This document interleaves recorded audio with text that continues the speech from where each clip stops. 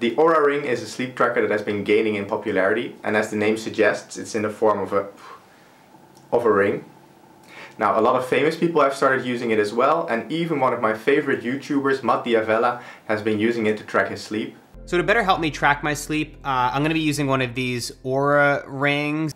In this video, I test the sleep prediction accuracy of the Oura Ring by comparing it against a professional scientific EEG monitor. So is the Oura Ring really as good at predicting your sleep as the company behind it suggests? So we're now actually at the second generation Oura Ring, but this is what they had to say about their first generation.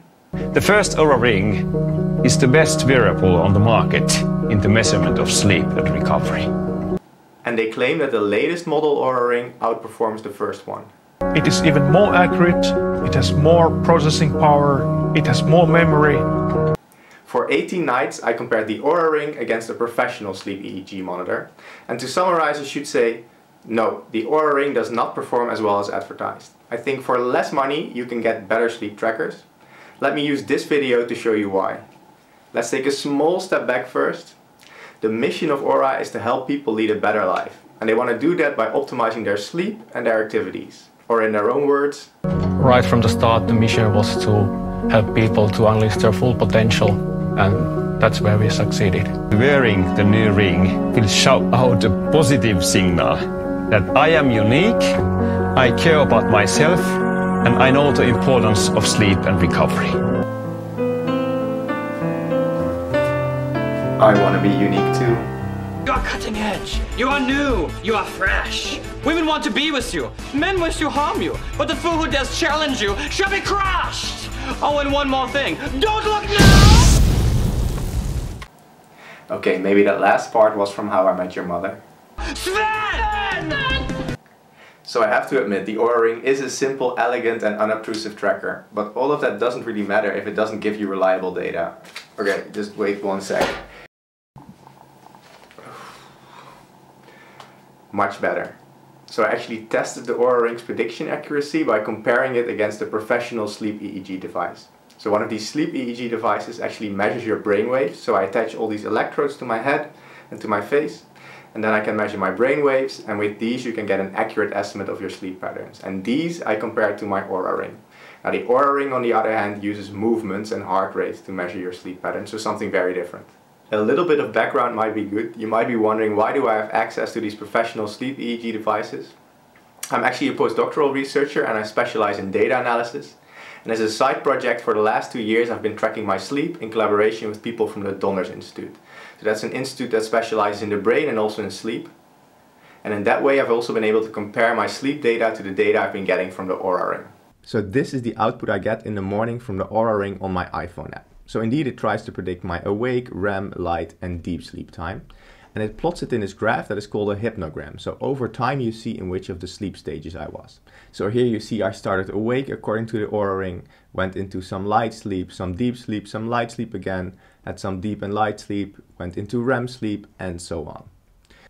What we want to do is compare this data to the data from our professional sleep EEG device. So in order to do that I downloaded all my Oura Ring data and loaded it into my programming language.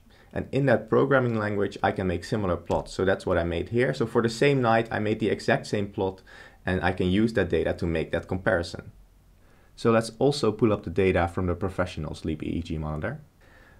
On the bottom we see the same plot as we just saw. So these are the sleep stages of the Oura Ring for that one night over time. But this time it's compared to the professional sleep EEG monitor. So that's plotted here on top. And we do see that the Oura Ring gets some things right. So for this night I began awake, I went into light sleep, and then I had some deep sleep. And this is what the Oura Ring and the professional EEG monitor see. The Oura Ring also picks up on the deep sleep I had here. It picks up on some of this REM sleep. But at the end of the night you do see that the Oura Ring makes a few mistakes. So let's take another example night. That's plotted here. And what you do see again is that I was awake at first according to the professional EEG monitor, was in light sleep, went into deep sleep and then went through some REM cycles. The Oura Ring indeed picks up on this deep sleep, but it fails to pick up on any of the REM stages. But let's see how it is overall. Now to clarify what that means, basically each night was divided into segments of 30 seconds. And for each of those segments the Oura Ring had to say, was I in light sleep, deep sleep, REM sleep or was I awake? Now we did the same thing with the professional EEG monitor, and then I compared the two, and I get a percentage of correctly predicted segments. If we look at it over all nights combined, we see that the Oura Ring gets a prediction accuracy of 58.9%.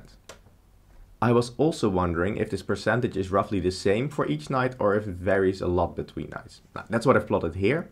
Each blue dot is one of the nights and they're connected with black lines.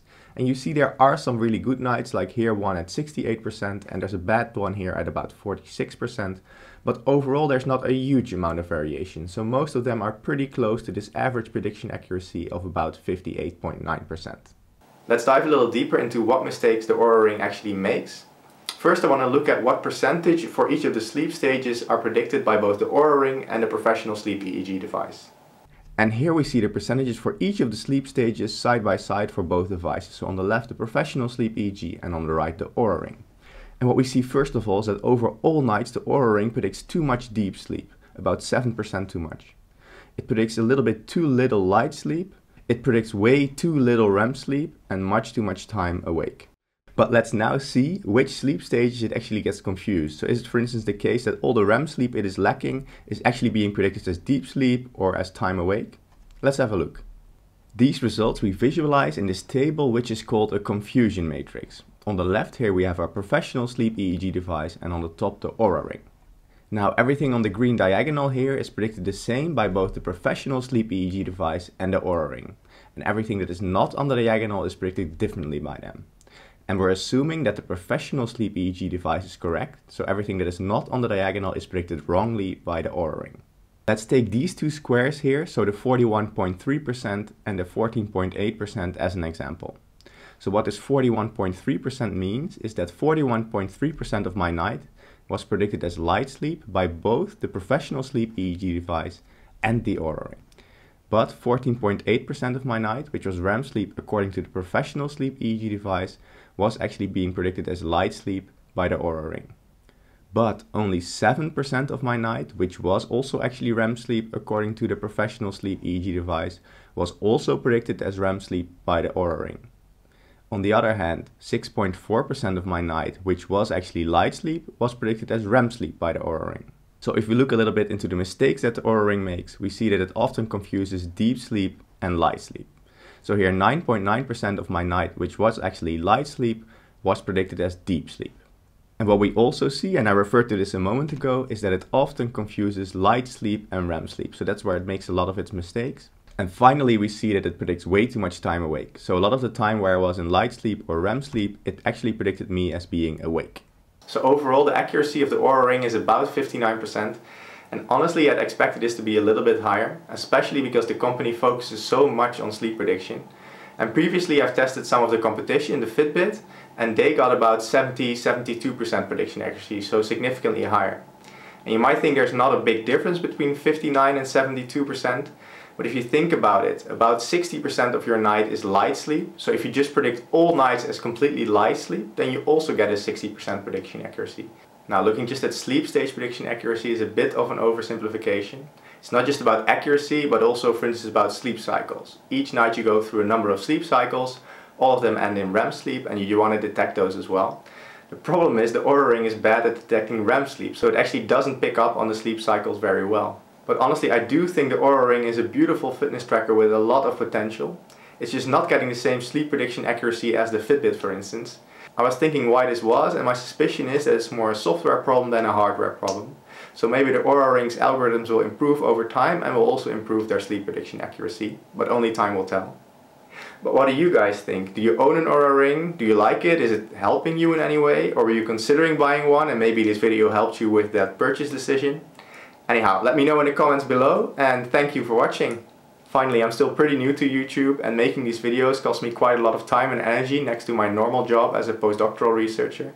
So if this video helped you in any way, or if you liked it, it would really help me out if you could like, subscribe and or comment. But of course it's totally up to you, it will just help the YouTube algorithm show my video to more people. Regardless of what you do, have a wonderful day. This is a waste of time. Push-ups!